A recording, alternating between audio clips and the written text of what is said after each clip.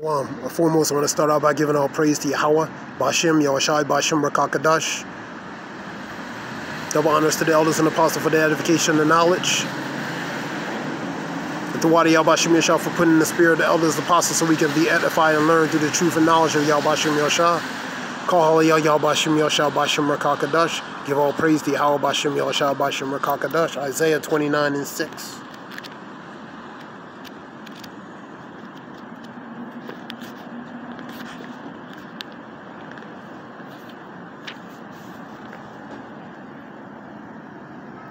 Thou shalt be visited of the Lord of hosts, with thunder, and with earthquake, and great noise, with storm and tempest, which is a violent storm, and flames of devouring fire, man. That ultimate devouring fire would be related to those missiles, but you're seeing a lot of other things happening, earthquakes, violent storms, thundering lightning.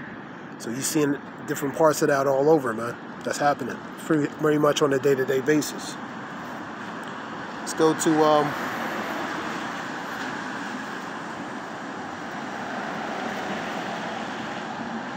I'm going to go to 28:2.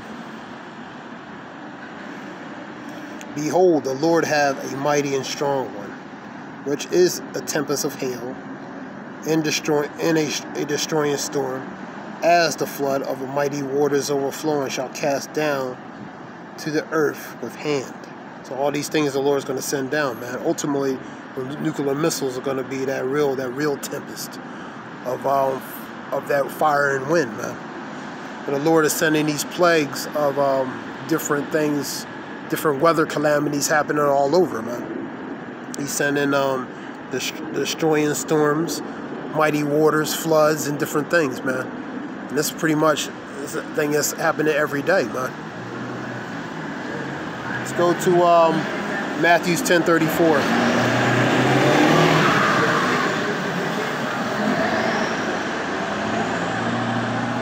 Matthew 10:34.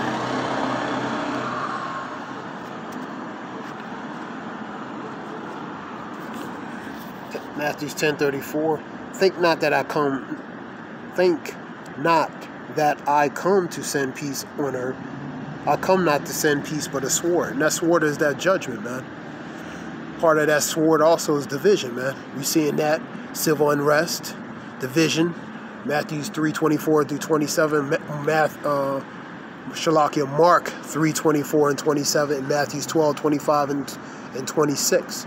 So you seeing that division. That's part of the judgment that's set, causing division within the structures of government, causing division among the ranks of social and racial and social classes of people, man.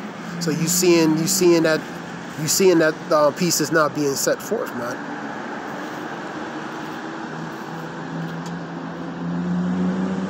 Let's go to Amos 3:6-7. Amos 3:6-7.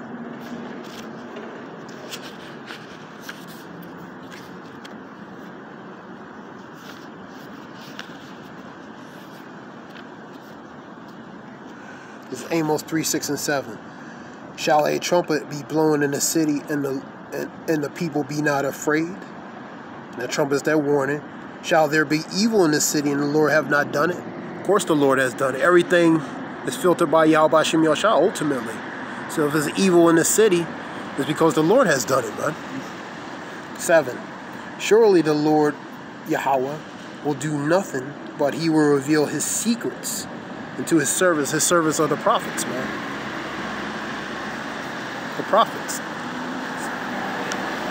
Ecclesiasticus 39:24. For his ways are made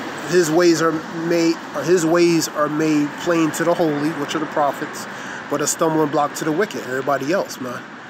That's 39:24 of Sirach or Ecclesiasticus. So his ways are made, the secrets and the mysteries are given to the prophets, man. His servants, man. They are the spokesman, they the voice piece of Yahweh Bashem Yashah, man. Let's go to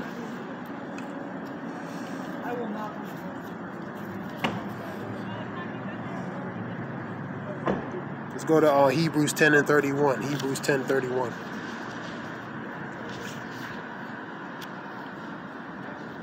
Hebrews 10:31. It is a fearful thing to fall in the hands of the living God. It's a fearful thing, man, because the Lord, the scripture talk about in Psalms, the Lord is known for what? His judgment, man.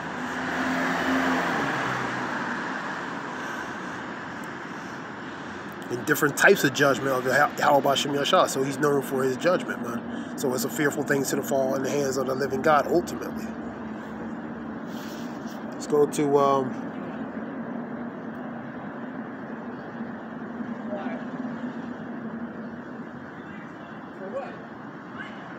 Ezekiel 3:17.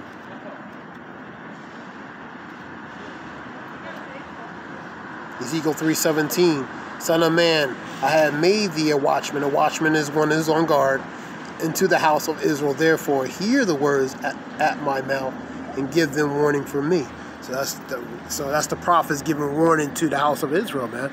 They're that watchman because they're watching out for what? The things to come, man. Be sober, be vigilant, be aware, man. Be circumspective. Be circumspective, not as fools, but as wise, redeeming the times because they're evil. Ephesians 5:15 and 16. So the ones that the Lord put in to be that spokesman, to be the watchman, is watching. They watching for the things to come because no one knows that hour, no one knows that time or that hour. Not even the angels, not even the Son, but only the Father, man. Because it's his judgment, it's his this is his movie, man.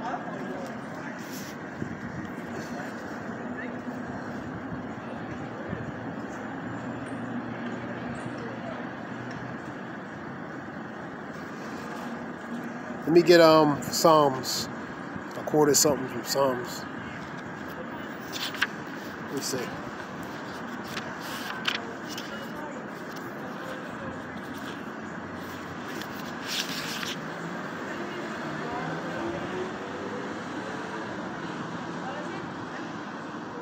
Well, here's one. God judgeth the righteous, and God is angry with the wicked every day. He's angry at the wicked every day, man. That's why ultimately he's beginning to visit the world which he has made. Measure thou time diligently in itself. The Lord is beginning to visit the world which he has made because he's angry at the wicked, man. The Lord is tired of seeing what he's seeing, man. So he's executing judgment, man.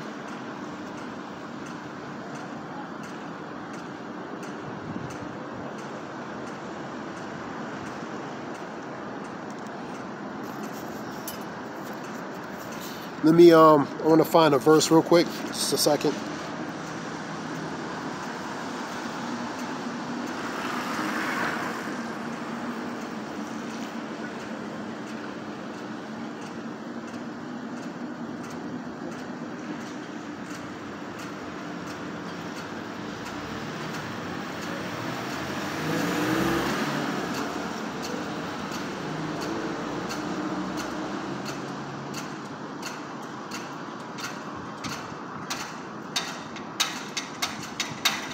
Psalms 9:16, Shalakia 9:16.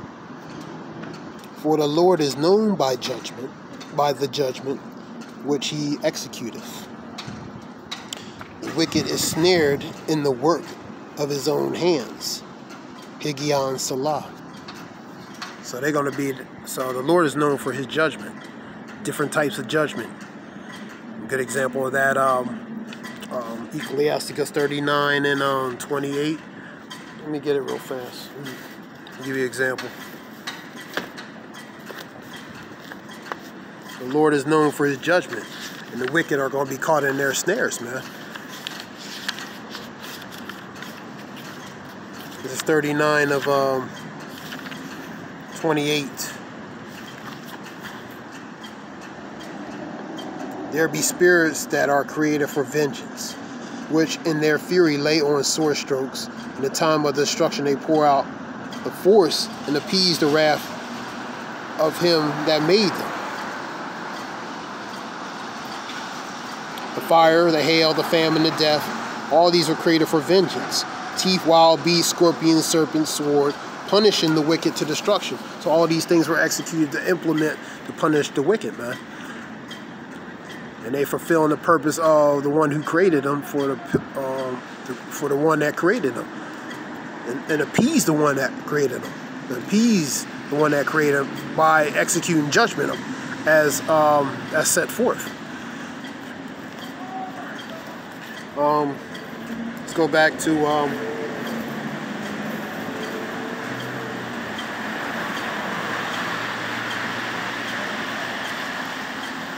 let's go to Ecclesiasticus. We're going to go to Ecclesiasticus.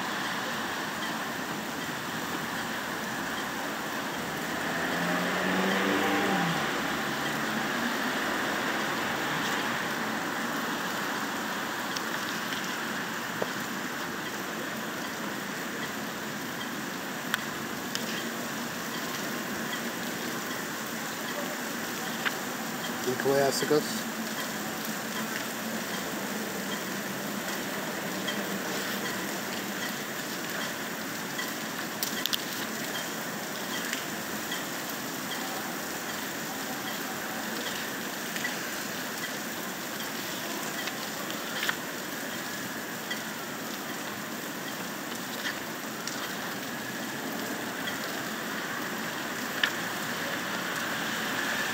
Here you go, Ecclesiasticus. Ecclesiasticus, actually 12:1. Remember now the Creator in the days of thy youth, while the evil days come not, nor the years draw nigh, when thou shalt say, I have no pleasure in them. So remember in the days of the old, man. While the evil's still far away, man. You know, so repent and do and begin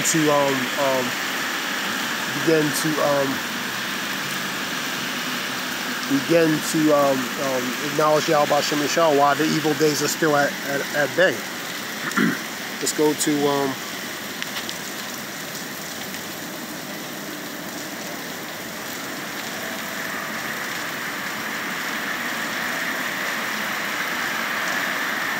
go to 8 and 11, Ecclesiastes 8 and 11.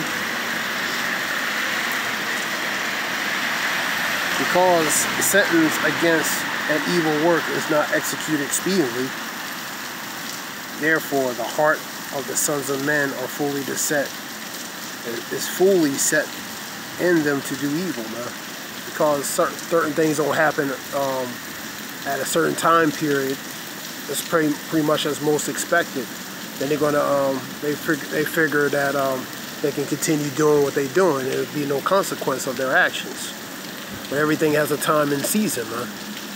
You know. So so they're gonna continue doing certain things, man, relating to evil works, man. You know.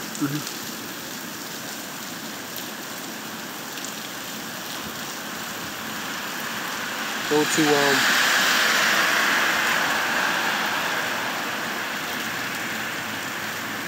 Ecclesiastes 9 and 12.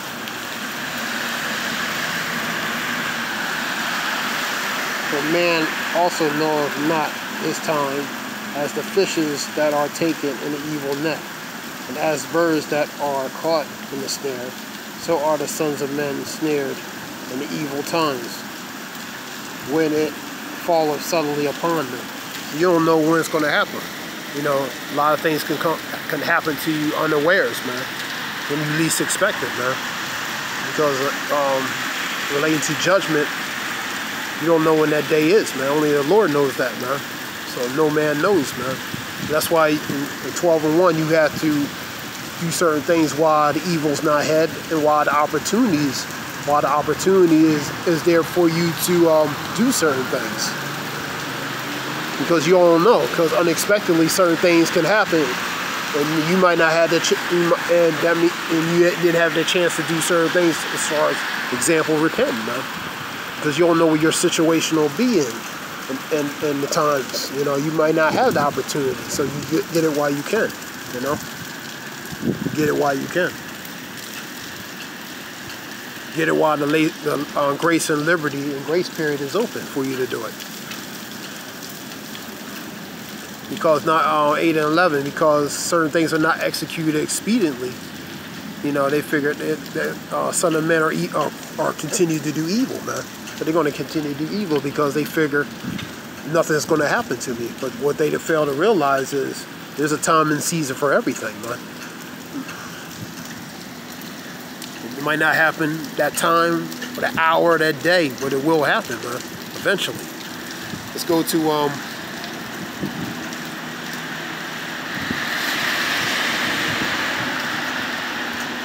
1 Samuel 2 and 6. 1 Samuel 2 and 6.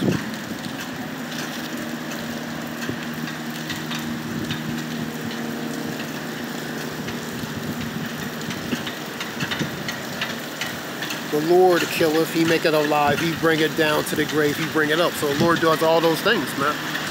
The Lord does all those things. Go to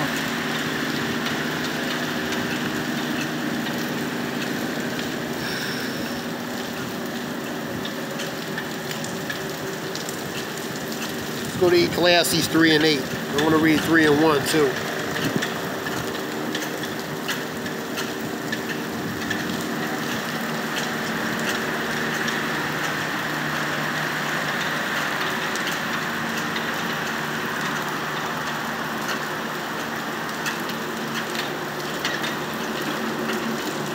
Go with 2 Peter 3:3. The reason why I said that 3:3 because they mock and ridicule that from a spiritual aspect, certain things are happening because spiritually. They said, and in the last days, people will come after their own lust, man, saying, where's the promise of his coming? I guess things continue as normal, man. And they mocking and scoffing, thinking they got all the time in the world to repent or acknowledge certain things, man. But not realizing that certain things are manifested from a spiritual aspect. But you know, unfortunately, majority of people are not going to see it from that aspect. And they mock and ridicule, and they don't believe anyway. You know what I mean? They don't believe that higher power is doing these things, man. So let's go to 3 and 8.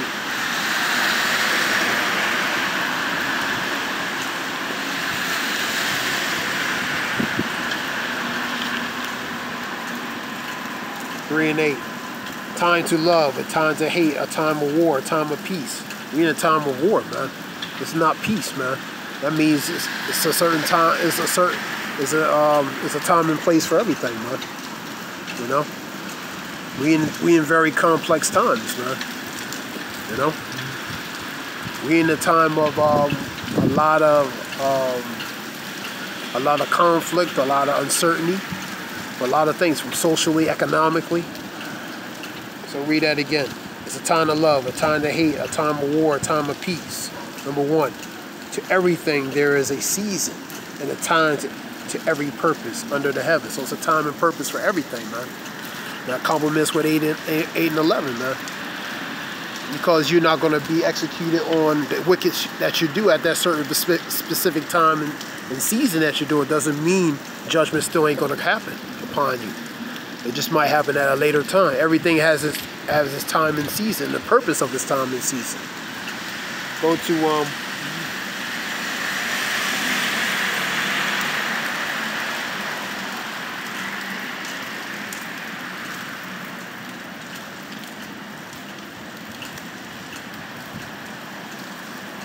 Deuteronomy 32 and 39. Deuteronomy 32 and 39. Deuteronomy 32, 39.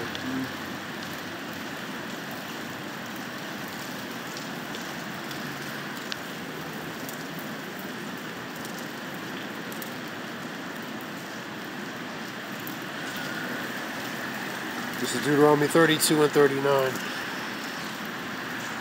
See now that I, even I am he, and there is no God. All the other gods are nothing but idols, but there's only one God. With me, I kill, I make alive, I wound, and I heal. That goes with 1 Samuel 2 and 6. Neither is there any that can deliver out of my hand, man. So there's only one living God, man. That's the one who created everything, the Creator. Let's go to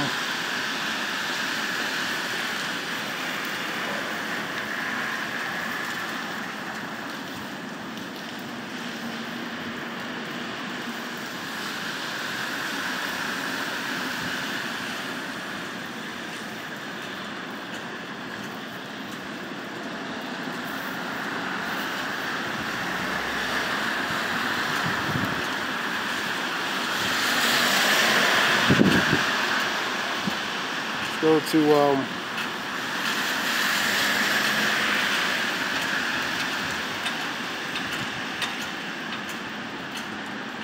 Chronicles, 2 Chronicles 15 and 13. 2 Chronicles 15 and 13.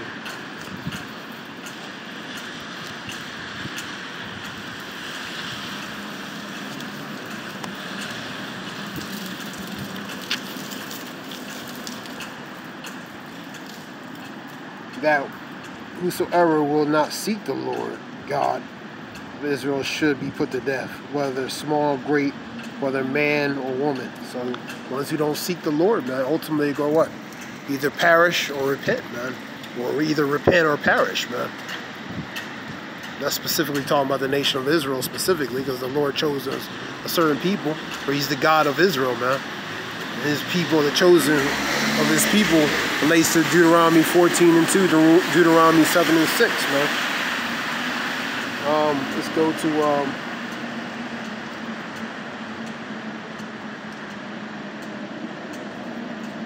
Isaiah 45 and 7. Isaiah 45 and 7.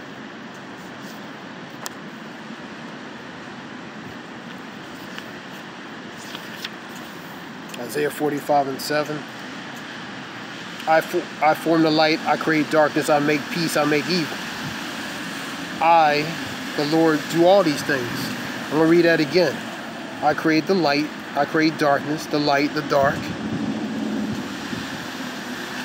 I make peace, I create evil. So the Lord creates all things, man. He can create peace, he can create evil. So as evil happened in the city and the Lord have not done it, so the Lord creates the evil, man. He created evil, man. And that's all balance, man. So if evil that happens on the earth, it's the Lord, because the Lord has done it, man. Because the Lord created, he created evil, man. He created peace, he created evil, he created light, he created dark. That's balance, man. So when you see evil happen, man, the Lord is behind it, man. That's a stumbling block for a lot of people to understand. That's a stumbling block, but because they figure the Lord just all one side and good, man. No, Lord created evil too as well, man.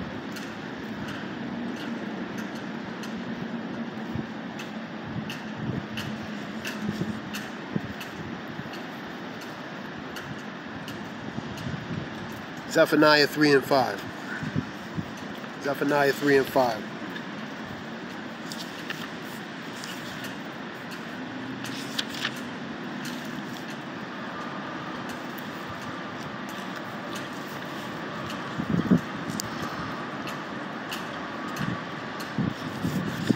Zephaniah 3 and 5. The just Lord is in the midst thereof. He will not do iniquity. Every morning doth he bring his judgment to the light, and he faileth not. But the unjust knoweth no shame.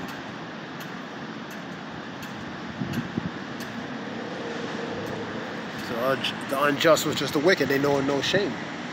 So the Lord is a righteous God, man.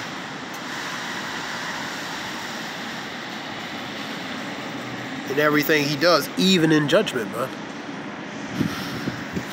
Let's go to 11, Ecclesiasticus 11 and 14, or Sirach 11 and 14. Let's go to that one too. I'm going to read 14 and 15. Prosperity, adversity, life and death, poverty and riches come of the Lord. Wisdom, knowledge, understanding of the law are of the Lord's. Love and the way of good works are from him. So all these things are good. All these things are good, and they come from the Lord, man. So prosperity, when you abundance and you're doing good. Adversity, hardship, life and death. Poverty, when you're poor. Riches, all come from the Lord, man. And this all equates to the balance too as well. Just like in Isaiah 45 and 7, man. Wisdom and knowledge. All these things, understanding of the law, that all comes from the Lord, man. So if you're rich and poor, that all comes from the Lord, because the Lord. If the Lord bless you to be rich, that comes from the Lord. If the Lord bless you not to be rich, that comes from the Lord. Everything is balanced, man. Scriptures are speaking clearly.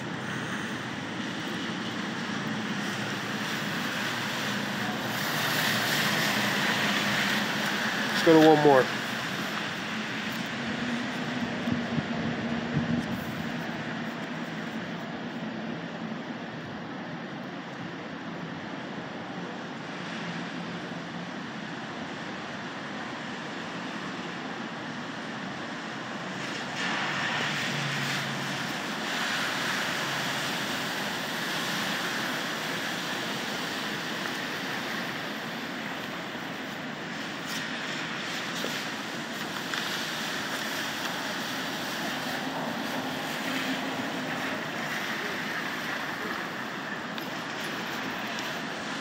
One more. Go to one more.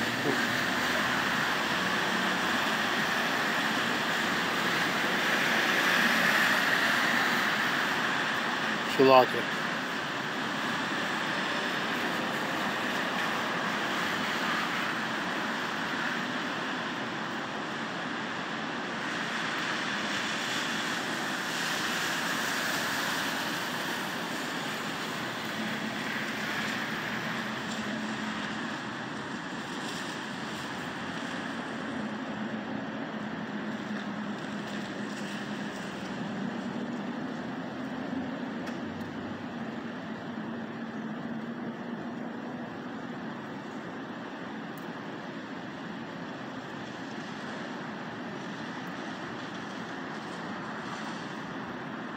For the wages of sin is death, but the gift of Yahweh is eternal life, and Hamashiach our Lord.